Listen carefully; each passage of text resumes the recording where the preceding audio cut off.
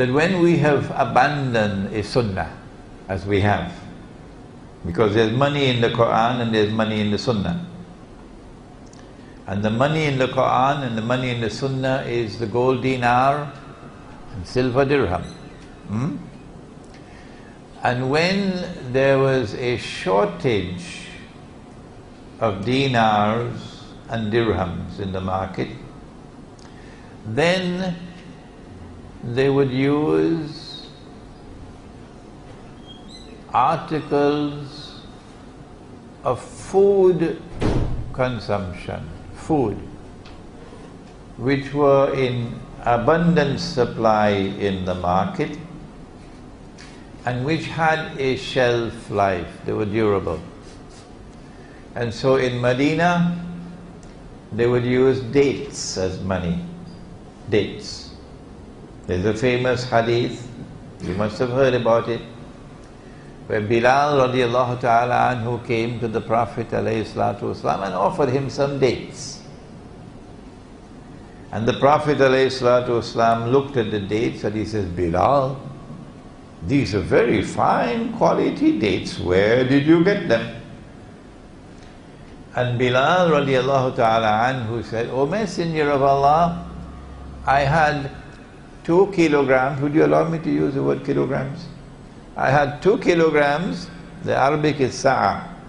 I had 2 kilograms of inferior quality dates, and I exchanged them for this 1 kilogram of superior quality dates. If the inferior quality dates were worth 10 ringgits per kilo, the superior quality was worth 20 ringgits per kilo. So the exchange was a fair exchange, huh? You did some mathematics out here, didn't you? So 2 kilograms at 10 make 20, and that one is 20, so it's same value. So I exchanged my 2 kilograms of inferior quality dates for this 1 kilogram of superior quality dates. Bilal, said the Prophet alayhi salatu wasalam, this is the essence of riba. Oh my gosh, that's terrible. Riba? Riba is so bad. The very last revelation of the Quran to come down, Allah declared war on riba. War. Nabi Muhammad ﷺ cursed all four and said they're all equally guilty. The one who takes riba, the one who gives riba, the one who records the transaction, the 2 witnesses. He said they're all equally guilty.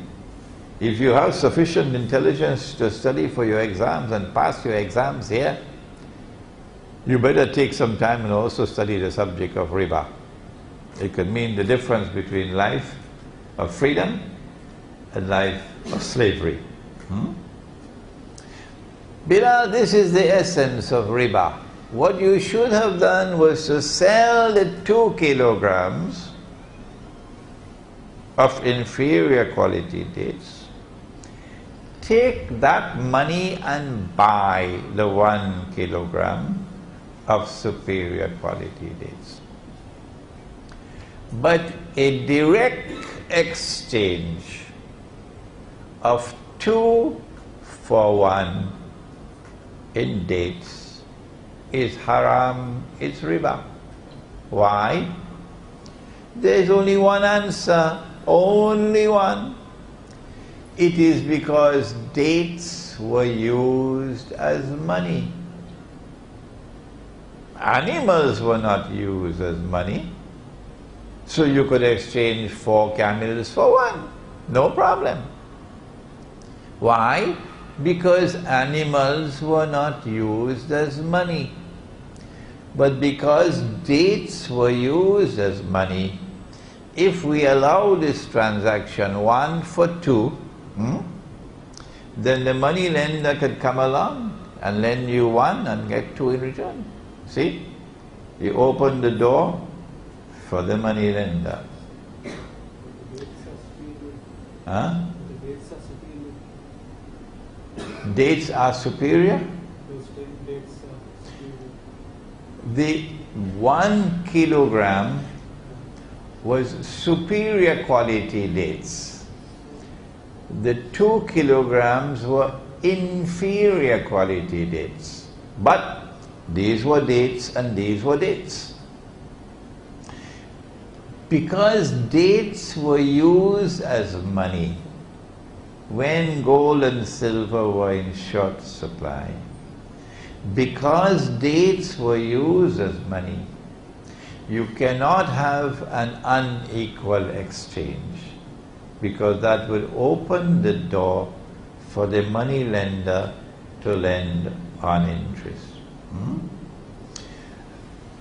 This is money in the Sunnah. In addition to dates, the hadith mentions wheat and barley and salt. What would you do now that you've heard this lecture? Now that you agree with me that this paper money is bogus and fraudulent and haram, now that you want to return to the Sunnah that you've abandoned, you and I, and you are in Indonesia, in the island of Java, what would the Muslim youth do if he wants to recover the Sunnah and gold and silver are in short supply? The answer is that you would use rice. Rice. Rice. Nasi. Sudan? Somalia. MashaAllah. I love Somalia. I was once a student in Switzerland, and I had to study French in the summer.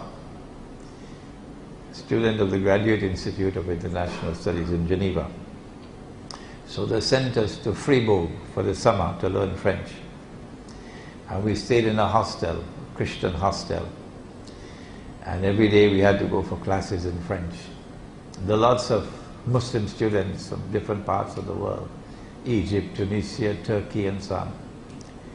And there were 2 Somalis and myself, 3, who would ask, what meat is this? What is this? What is that? And try to avoid haram. Only those 2 Somalis and myself. All the rest of the Muslim students ate whatever was there and drank whatever was there. I love Somalia. I love Somalia. If we want to recover the Sunnah, and we in Indonesia, and we have a shortage of gold and silver coins, we'll use rice as money. In other words, we will monetize our rice. Instead of selling the rice for this bogus Indonesian rupiah, we will use the rice as money to buy and to sell with the rice. The International Monetary Fund is going to be mad with us. The World Bank will be very angry with us. The Zionists will not be able to digest their food if we do this. Why? Because we're slipping out of their grasp by monetizing our rice and using rice as money. And if you're in Cuba, you know my neighbor, I'm from Trinidad. Cuba is just around the corner. And you know Fidel Castro doesn't smoke cigars anymore, you know that? No, he doesn't smoke cigars anymore. He's just cigars haram now. So if you're in Cuba and you want to bring back the Sunnah money and you have a shortage of gold and silver coins, you'd use, not tobacco, you'd use sugar as money. My opinion is that we have to move to the countryside And before we end, I have to tell you why I say the Muslim youth have to do it.